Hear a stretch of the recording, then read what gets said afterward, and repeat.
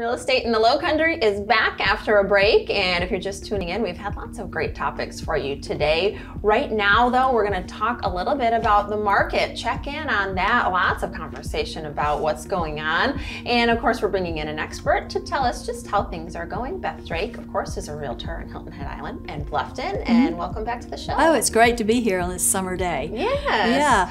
Nice to meet you in person after seeing you on TV, of course, but I do want to talk about the market because the market report sounds like just came back. They just came out this month. Everyone's talking about what's happening. What is really going on? So what is really going on is we still have very little inventory. People say, oh, people are having price decreases. Well, yes, they are, because people were trying to price too high. 6 months ago, someone could put like last year I sold 50 listings. So when I would go on a listing appointment, I'd say, well, this one just sold for 1.1. Let's push it. Let's do 1.15. And people were paying it. But now people aren't doing that. The market's settling down. So whereas like 2 months ago, we might have had 3 weeks of inventory. And what that means is that if there were no new listings on the market, and everything would be sold out in 3 weeks. Oh, wow. So right now, the recent ones, we have a month and a half of inventory. That's 6 weeks. Okay. So it is increasing, but there's not that much there. Still not much. Like Indigo Run has one listing, and that's it. Okay. So that's not much to choose from out of 800 homes. Wow, that is really interesting. And the same with, and so, and one thing too, the media has really been talking about the recession, and I've seen buyers pull back because they're afraid about that. Yes. But you can see from this chart here, this is some statistics, recent statistics, and out of the last 6 recessions, in 1991, the home prices did drop 1.9%. In 2008, the median across the U.S. was almost 20%. But for the other 4 recessions, the property values went up 3.5% to 6%. And in March of 2020, when we had that drop with COVID and prices still went up a median across the United States, 6%. And then of course in 21, they went way up, like 30%.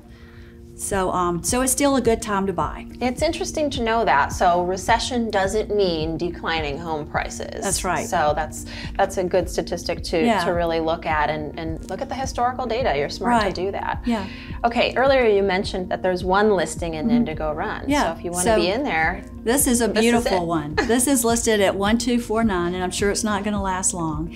It's got gorgeous fairway views, probably 180 degree. This was a custom McDaniel built home, and it's 4 bedrooms, 3.5 baths, and you can see from the architectural details with the 8-foot doors and all the windows across the back. It's been updated with granite. It's got beautiful finishes everywhere, and you've got this nice outdoor deck where you can watch the golfers or watch the sunset. So this one's priced at 1249, and I'm sure it's not going to last too long. Wow, beautiful where it's located. Property. Yeah. And then close to this, Mid-Island, is Victoria Square. And this is a gated community. It's close to all the schools. A perk about this community is they have actually a storage area, so you can store your boat or your kayak or your ski, for free. And a lot of neighborhoods don't have that. That's unique. This house is 4 bedrooms and 3.5 baths. It's got beautiful cabinets, granite countertops. It was updated. You can see on the photos, the fireplace has shiplap. It has 2 decks, and it's really nice that the master is on the top floor along with 2 guest rooms.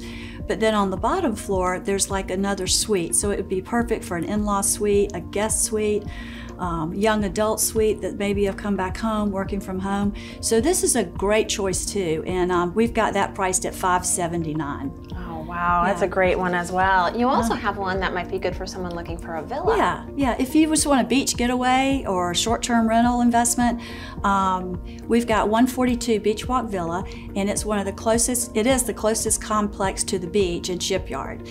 This has been renovated. You can see by the walls, and it's got the LVP flooring, and it has a gorgeous lagoon and golf views out the back. So what a nice way to end your day with a glass of wine overlooking that. It's priced at $390. $399, and it already has rentals in place, and it comes fully furnished. Wow, that's great for Yeah. somebody looking for an investment. I love it. Well, Yeah. thank you so much for sharing this Welcome. with us and talking us through that market report. That was great, Beth. Thanks. Thank you for watching. We have more coming up. Stick with us.